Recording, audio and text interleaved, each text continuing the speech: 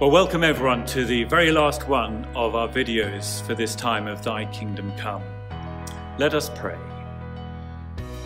God, our light and our salvation, illuminate our lives that we may see your goodness in the land of the living, and looking on your beauty may be changed into the likeness of Jesus Christ our Lord. Amen. Well, I wonder how well you've managed, how well have I managed to pray for our five every day during this time. And will that in any way change your habits of prayer? Let me just share one way in which for Caroline and me, our prayer habit has changed in the last year. It's changed really at the start of the pandemic. Before then, we would pray regularly through the members of the congregation and normally pray for about 10 people a day. But as this started and we felt this crisis come upon us, we pledged to aim to pray for everyone by name once a week, the whole congregation once a week. So we took our long list of 160, 70 families or so, names and families, divided it up into 4, and we pray for one of those quarters each day. Sometimes it's hard, sometimes it feels stale, sometimes how can I pray any differently from how I did last week?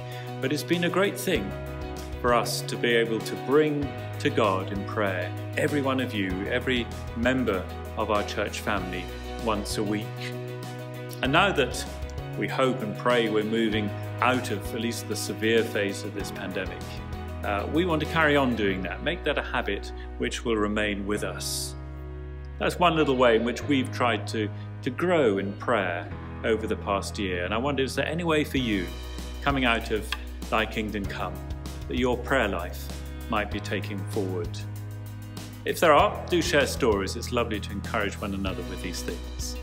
For now, I'm going to hand over to Paul, who's going to take us through the ending, the closing of the Lord's Prayer. Thank you to Paul. So we've got to the final part of the Lord's Prayer. The line that says, "For the kingdom, the power and the glory are yours, now and forever. Amen." But the funny thing is, unless you're reading the old King James Version, then when you look in your Bible, you won't find this line there. All you'll find is a little number at the end and a footnote at the bottom that says, in some later texts, this line is included. So if it's not part of the original prayer that Jesus was teaching, why do we include it in the Lord's Prayer? There's a couple of reasons. Firstly, it does come from the Bible. It's just a different part of the Bible.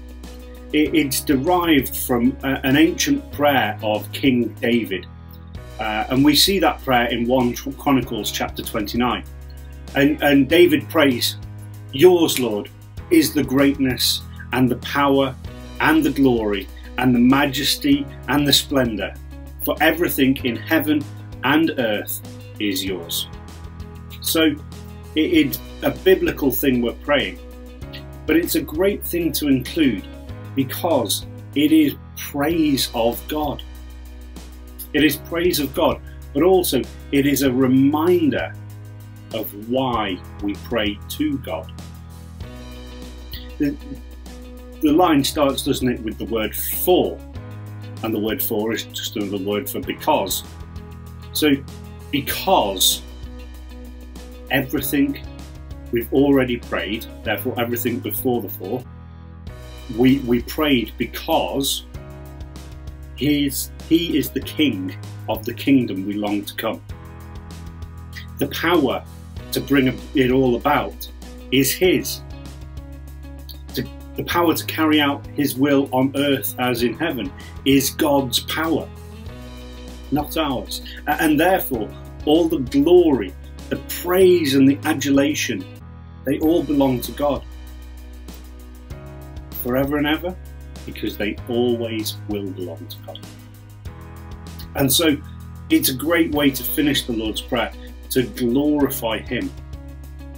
And so we glorify Him with these words: "For the kingdom, the power and the glory are yours, now and forever. Amen.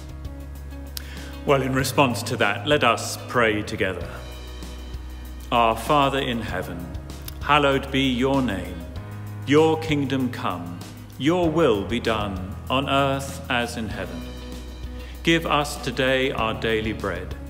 Forgive us our sins, as we forgive those who sin against us.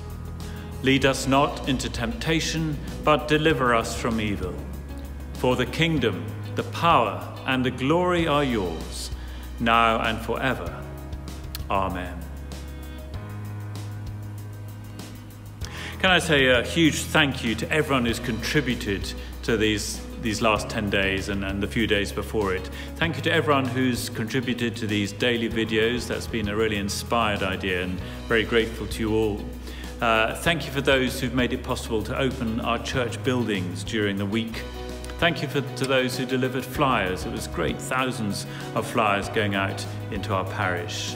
Thank you for those who faithfully prayed for 5 people every day. And for all of you, all those who've made Thy Kingdom Come happen this year, a huge thank you. And may indeed God's kingdom come, may it grow as a result of our small participation in His great work. But now, a prayer to close with. Almighty God, your ascended Son has sent us into the world to preach the good news of your kingdom. Inspire us with your Spirit and fill our hearts with the fire of your love, that all who hear your word may be drawn to you. Through Jesus Christ our Lord. Amen. And may our wonderful God, Father, Son, and Holy Spirit bless us and keep us always. Amen.